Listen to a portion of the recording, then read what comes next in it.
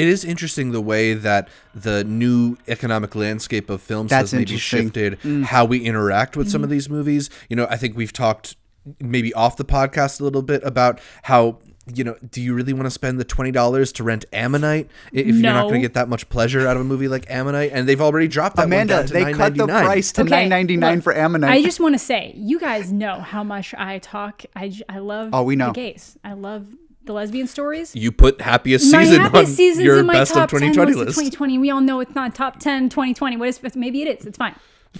And don't watch Ammonite. Just don't waste your money. Wait till it's on a streaming service. I'm sorry. I love you, Saoirse, but no. Yeah, you know, Zach's right. You get to this point where it's like not everything is going to be a $19.99 rental. Not everyone's going to go for that. And then, yeah, even to purchase, it's like these are very, very steep prices.